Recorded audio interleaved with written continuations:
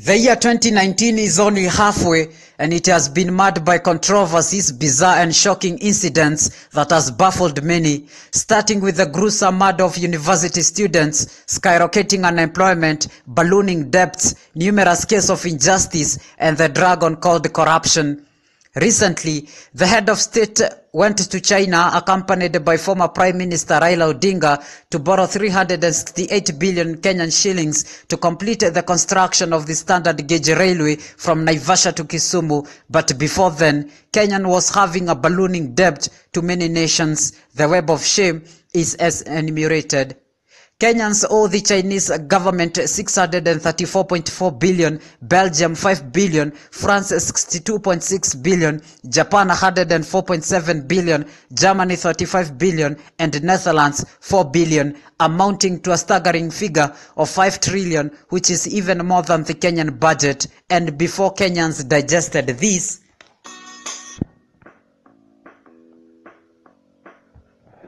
there was no drugs nationwide. Why?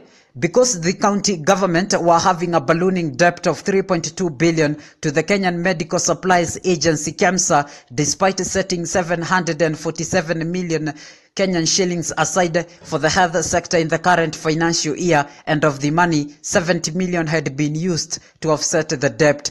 Before Kenyans blinked, the 16-year-old age consent came in, implying that individuals to be having identification cards at the age of 16 on grounds that at the age of 16 individuals are aware of what they are doing, and this elicited mixed reactions. And recently, Supreme Court Judge Lady Justice Njoki Ndung'u had her say on this, and I quote, "Let us protect our children. 16-year-olds are not enough to have sex, and anyone who has sex with a child is a criminal. Treat such people as criminals. The law says a child is any person aged below 18. You cannot say one is a child when it comes to not voting, not driving, not footing hospitals bill, but when it comes to sex, one is treated as an adult. Hiyo akina mama musikubali." End of quote. The economy is growing and booming on paper, but where are the jobs?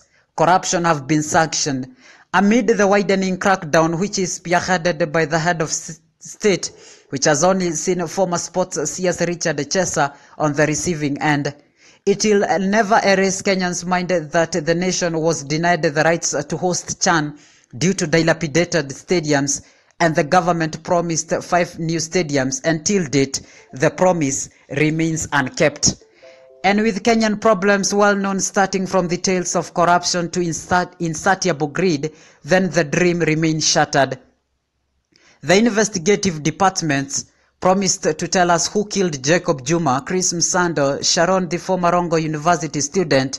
Till date, not even a single hint, not even a single clue, not even a single stone has been turned in relation to the gruesome murder of the individuals.